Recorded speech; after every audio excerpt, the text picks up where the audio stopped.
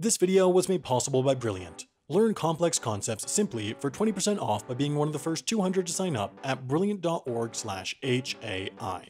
Welcome to another episode of Hall as Interesting, a show about the world's most interesting halls. Previously on the show, we've covered the Palace of Versailles Hall of Mirrors, the Kite Hall of Fame, and of course, the musical stylings of Hall & Oates, but today on Hall's Interesting, we're focusing on the Royal Albert Hall, the renowned British venue located on the northern edge of South Kensington, London. Opened in 1861, the Royal Albert Hall established itself as— wait a second, I'm sorry guys, I think there's been a typo. This isn't Hall as Interesting, the show about halls. This is Half as Interesting, the show about things that are just interesting enough to fill about 4 to 5 minutes of watch time plus ad. And today, that somewhat interesting thing is, you guessed it, typos. Specifically, the most printed typo in human history. Now, there have been plenty of really bad typos throughout history. For example, a missing character in the computer code that ran the guidance system on NASA's 1962 interplanetary probe, Mariner 1, caused the vessel to explode less than 5 minutes after takeoff. Even before that, in 1631, the Baker Bookhouse in London accidentally left one consequential word out of the 10 Commandments when they were printing Bibles, leading to the good book telling its readers, "Thou shalt commit adultery." I'm pretty sure that was not what Jesus meant when he said to love thy neighbor, but the most printed typo of all is found on the Australian $50 note, which was printed, typo included, 46 million times before anybody realized the error.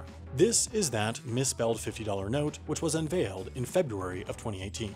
On one side is David Unipon, who was Australia's first published Indigenous author, and on the other side is Edith Cowan, the first Australian woman to serve as a Member of Parliament. The bill has a number of security features, including a transparent strip in the middle, holographic swans, and microprints, where text is printed in a really tiny font. One such microprint is here on the Edith Cowan side, in between Cowan's portrait and the image of the King Edward Memorial Hospital, a women's and maternity hospital that Cowan helped start. It's an excerpt from the first speech that Edith Cowan gave to the Western Australian Parliament, and it reads, "I stand here today in the unique position of being the first woman in Australian Parliament. It is a great responsibility to be the only— wait, rewind time. Is it a great responsibility? Shouldn't there be an I before that T?" The answer is yes. And that's exactly the question that a certain anonymous Australian had in December of 2018, 2 months after they had been rolled out into circulation. This eagle-eyed Aussie sent an email to the Royal Bank of Australia, or RBA, saying basically, "G'day mate, I noticed that you's defo spelled responsibility wrong. Is that some sort of security feature, or what?" To which the RBA replied, "Crikey." But it was too late. The notes were already in circulation, and so the RBA decided to be very, very quiet about it, and actually managed to keep the typo under wraps for another 5 months until May of 2019, when an anonymous caller dialed into an Australian radio show and spilled the beans. So, how did this happen? Well, the RBA had originally provided the correct spelling to its printer, Note Printing Australia, or NPA, in December of 2016, but the graphic software that the printer used didn't have a copy and paste option, which meant the full quote had to be retyped by hand. Now, copy and paste is known to create its own problems sometimes, but because the software also didn't have a spell check function, when the typo was made, there wasn't one of those trusty red lines underneath it to alert anyone to the error.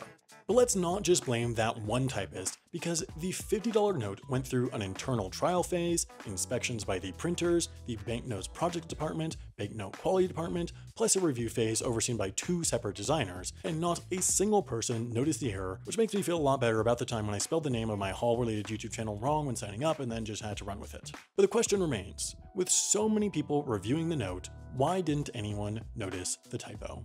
Well, according to a leaked internal report from the NPA, it's probably because of something called isolated word recognition. Basically, in order to speed up reading, our brains often read words without reading each individual letter, which is why, for example, even though it looks like it was written by the Chick-fil-A cows, you can probably read this sentence pretty easily.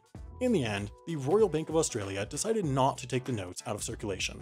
The misspelled banknotes are still 100% legal tender and can be used to buy all kinds of Australian things like boomerangs, magnet shoes, shrimp on the Barbie, or maybe a dictionary, which you can send to the NPA to make sure they don't ever again shirk their spell checking responsibility. Of course, what the $50 redo note can also buy you is months and months of learning with Brilliant. Brilliant can even then help you earn those dollar redues back by helping you learn the fundamentals of certain employable skills. For example, I hear computers are quite the thing now, and Brilliant has 4 great courses covering sets of skills that you need to know to start learning programming. What I love about Brilliant is the way they have of making super complex topics easy to understand, even for beginners. They make scary subjects understandable, and you can try Brilliant for free by signing up at brilliant.org/HAI. To access their full catalog of classes, though, you can sign up for their premium subscription for 20% off by being one of the first 200 to sign up at brilliant.org/HAI.